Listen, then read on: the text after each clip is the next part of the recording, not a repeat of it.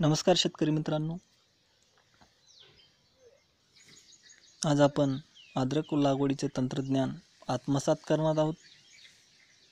अदरक लागवड ही खूप महत्त्वाची बाब झालेली आहे। हे एक औषधी पीक आहे आणि त्याबरोबरच एक मसाले पीक आहे। अदरक पिकाची भारतामधून परदेशामध्ये खूपच निर्यात केलेली जाते। त्यासाठी हे पीक खूप महत्त्वाचे पीक झालेले आहे आणि शेतकऱ्यालाही बराचसा फायदा या पिकापासून होत आहे। तरी या पिकासाठी जमिनीची निवड करणे खूप महत्त्वाचे आणि गरजेचे आहे। जमिनीची निवड साधारणतः पाण्याचा निचरा होणाऱ्या जमिनीत हे पीक खूप चांगल्या पद्धतीने येते आणि पाण्याचा निचरा होणाऱ्या जमिनीत बेड पद्धतीची लागवड आत्मसात करणे खूपच गरजेचे आहे। चला तर बघूया बेड पद्धत। तर मित्रांनो, अशा पद्धतीने बेड ओढावे लागतात। बेड ओढण्यापूर्वी जमिनीची मशागत करणे म्हणजेच 2 वेळेस आडवे आणि उभे नांगरून त्याला कुळवणी करून जमीन एकदम भुसभुशीत करल्यानंतर बेड ओढावीत। या बेडवरती शेणखत टाकावं। शेणखत साधारणतः एकरी 10 टन एवढं यावरती शेणखत टाकावं। त्यानंतर रासायनिक खतामध्ये त्यावरती 2 बॅग DAP आणि 1 बॅग पोटॅश आणि 5 बॅग निमोळी पेंड त्यावरती आतरावं आणि पुन्हा या बेडवरती रोटा मारून आणि त्यानंतर पुन्हा बेड ओढावीत। बेड ओढल्यानंतर आपलं ड्रिप इरिगेशन त्यावरती पसरवावं आणि पसरवल्यानंतर त्यानंतर भरपूर पाणी द्यावे। पाणी दिल्यानंतर म्हणजेच बेड पूर्ण ओली होईपर्यंत पाणी द्यावे। याची लागवड ही जी एप्रिल ते मेच्या दरम्यान करावी। बेणं तयार करण्यासाठी आपण फेब्रुवारीला सुरुवात करावी। बेणे निवडताना खूप मजबूत असे खांड असणारी बेणे निवडावी। त्यात मर रोग वगैरे काही नसणाऱ्या प्लॉटमधीलच बेणे घ्यावे। बेणे निवडल्यानंतर काही महत्त्वाची काळजी असते।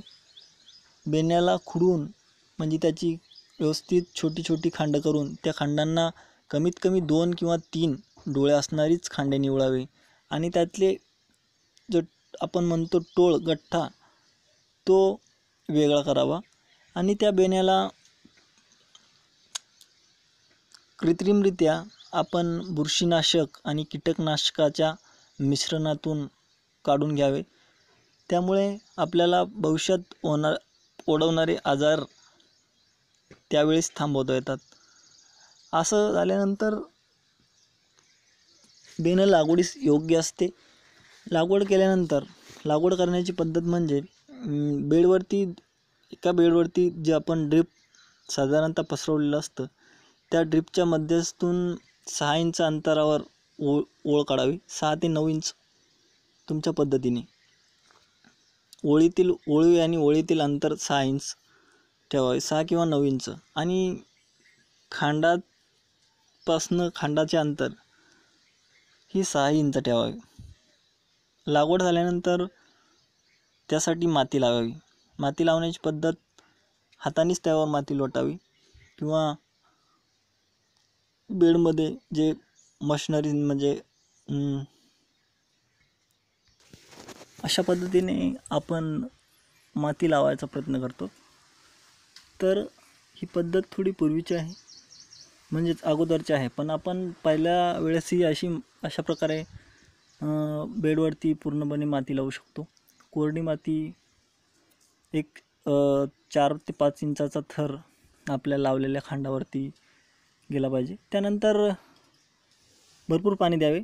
भरपूर पाणी दिल्यानंतर 20 ते 30 दिवसामध्ये आपले कोंब निघायला 25 दिवसामध्ये अशा प्रकारे जे रोपटी आहे ती छोटी छोटी उगवतील आणि ते उगवल्यानंतर आपल्याला 5 दिवसाच्या अंतराने 2 तास अशा प्रकारचं पाणी व्यवस्थापन करायचं आहे. पाणी देत असताना एकाच वेळेस पाणी द्यायचं. 5 दिवसांच्या आड 2 तास अशा पद्धतीने पाणी द्यायचं. पाणी दिल्यानंतर आपण त्यामध्ये विद्राव्य खतं जी आहे ती ड्रिपद्वारे मिसळून सोडावीत. तर खताचं प्रमाण असं आहे, आपण 13-40-13 ह्या खताचा अवलंब करावा. त्यामध्ये नत्र 13% आणि स्फुरद 40% आणि पालाश 13%, म्हणजे एक संमिश्र खताचं त्यात विश्लेषण आहे. तरी हे खत प्रति एकर 3 किलो, 3 दिवसाच्या नंतर 3 किलो अशा प्रमाणात द्यावे. आणि त्याच्यासोबतच अजून 3 दिवसाच्या नंतर पुन्हा एक असा डोस आहे ज्याला सूक्ष्म अन्नद्रव्य आपण म्हणतो, मायक्रोन्यूट्रन्स, त्याचा पण डोस याला चालू ठेवावा.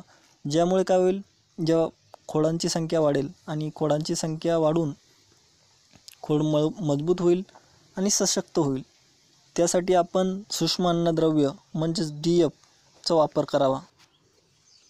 DAPचा पण वापर 3 दिवसाआड 1 लिटर या प्रमाणात करावा. एकरीचा हिसाब असा आहे. तर DAP वापरत असताना DAPमुळे एक असा विशेष फायदा असा आहे की जे पानामधील अन्नद्रव्य ज्याची कमतरता आपल्या पिकाला असते ती या DAPद्वारे भरून निघते. म्हणजे सूक्ष्म अन्नद्रव्याचीही खताबरोबरही त्याला खूप प्रतिसाद मिळतो आणि खोडांची संख्या वाढवण्यास DAP खूप मदत करते. DAP एकरी 10 लिटर 3 महिन्यापर्यंत 1 लिटर या प्रमाणात 5 दिवसाआड सोडलं तरी चालते, काही हरकत नाही. तरी 10 लिटरचं DAP सोडावं लागतं. आणि 13-40-13 50 किलो एक उगवण झाल्यानंतर 1 महिन्यापर्यंत त्याचा वापर करावा. त्यानंतर आपल्याला दुसरं एक विद्राव्य खत आहे त्याचा वापर करायचा आहे.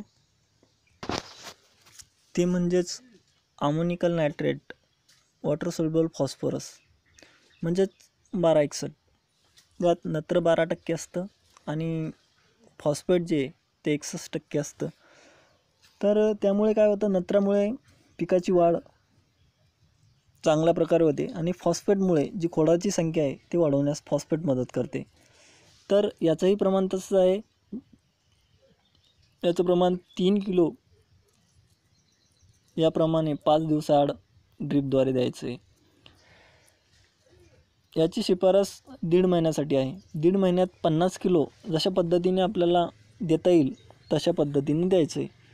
आणि विद्राव्य खतं सोडण्या अगोदर 1 तास अगोदर पाणी द्यावे आणि खतांचं मिश्रण सोडल्यानंतर लगेच पाणी बंद करावे, जेणेकरून जे विद्राव्य जे खतं आहेत ते मातीत खोलवर जाणार नाहीत, मुळाभोवती टिकून राहतील आणि त्याचा आपल्याला चांगल्या पद्धतीने वापर करता येईल.